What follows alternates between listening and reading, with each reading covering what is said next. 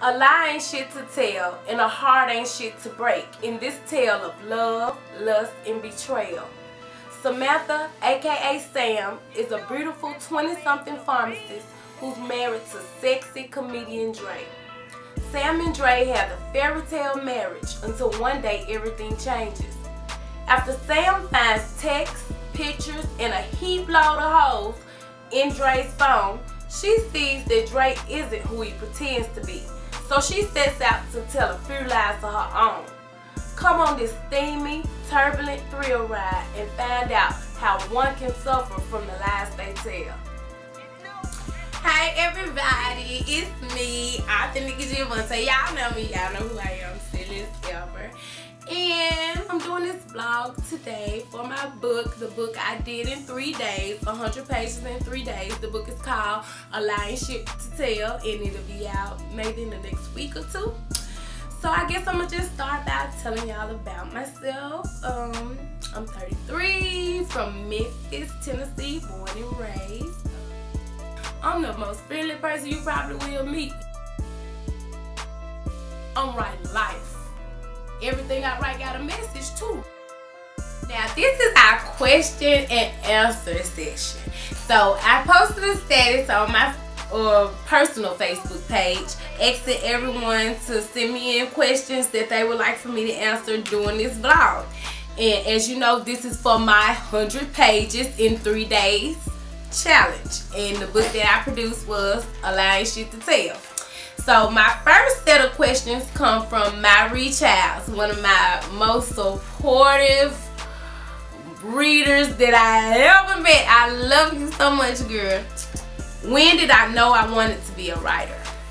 I think I always knew I wanted to be a writer. Like, I always wrote. I didn't know if this is exactly what I was going to do with my life, but I always knew that's what I wanted to do. Like, I always knew I liked to write. I don't know, it's crazy. I like school. I was a professional student, going to school a lot, and I always enjoyed those discussion questions. It's so crazy. Like, they'll tell you to write 200-word discussion questions, and I was always that student that'll write 600 words or 800 words, and I done got took off. Ooh, shout out to my professor at the University of Phoenix. Ooh, what was his name? Robinson, Professor Robinson. I wrote a paper that was so good for my psychology class. Like, I'm talking about that paper was so A1. I know it was. This man gave me a C because he said I went over and beyond what he said do. He said 2,100 words and I wrote 6,500, so he was mad. But how you gonna knock me because I couldn't cut off my thoughts? Like, anyway, shout out to you, because look at me now. So that's the end of my read. Thanks, boo. Next is my sis, Camry Hunter. Hey, boo. And she said, what inspired me to write? Inspired me to write? That would be my aunt. My aunt Devon Russell worked. She died in 2004. She was like the best thing in the world besides my mama. Like, she was the best thing ever. And when I say a woman that read, so freaking intelligent, she read, she write, like, she was the person that really pushed me to write, because she was writing the story of her life before she passed. And like, she the reason why I write. Like, if it weren't for her, I wouldn't write nothing. Like, everything I write is for her. I'm getting kind of emotional right now, so I'm gonna get off this subject, but like, everything I do is for her. I love you, auntie. Now, next is from my friend, Miss Monica McLeod Turner. She had so many nice questions for me. Thank you, boo. Her first one was, have personal experiences ever prompted you to create certain characters? Absolutely. Almost all my characters come from somebody personal. I'm gonna just go and be real about this. Y'all can see that. I'm gonna be real about this book right here, Mitches. This a real book, y'all. Like, every dude you see on there, them some real dudes. I hope ain't none of my exes watching this, because you might see your face up there. Yeah, Anyway, these real dudes. The only dude that ain't real up here is Robert. I had to make him up because, you know, like, how you gonna make a story good if you don't get something at the background? So I had to give him a monster in the background, but all the rest of these folks real. This Carlton boy, real bully. Jamal, whew. The junkie, This cheater, woo, baby, honey, I'm through talking about it, but they real people.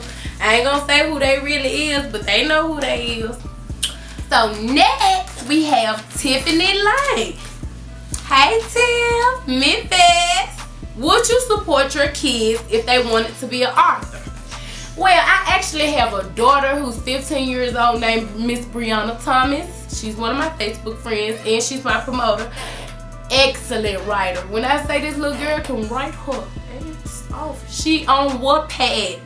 She writes so many stories on Wattpad, but I cannot get her to put it in a book for to save my damn life. She keep telling me, Mom, that's not my dream. That's not my passion. That's your dream. I think it's just that teenage rebellious stuff. She don't want to do it because I want her to do it. She's like, that's your passion, that's your dream, not mine. She want to be a child psychologist, but I'm going to get her to collaborate with me. Me and her working on a book right now. This, well, I'm working on it. I'm going to get her to jump in at some time. And it's focusing on the issues that mothers and daughters have.